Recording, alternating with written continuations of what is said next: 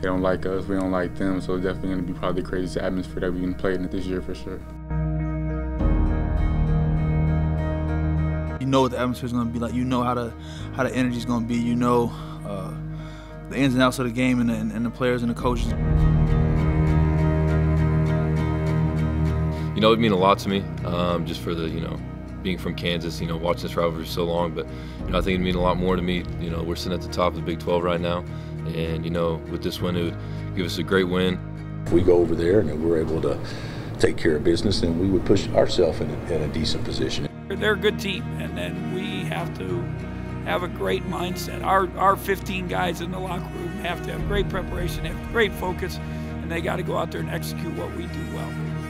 They're a really tough team, not gonna lie, but I think we have pretty good talent on this team that we can go out there and get it done. Be prepared, got to be who we are and make sure we're good at it. This isn't going to be a game where their players have to be told anything to get up for it. It should be a game where our players have to be told anything to get up for it. We don't always get the credit that we think we deserve, but it's up to us to prepare for that game. Big rivalry game.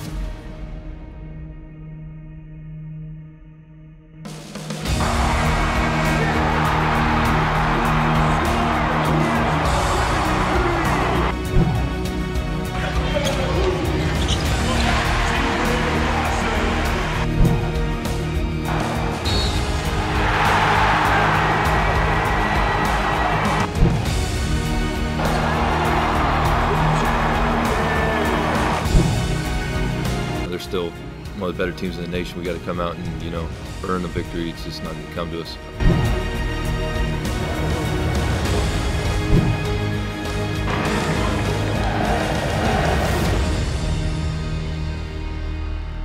The stakes are high.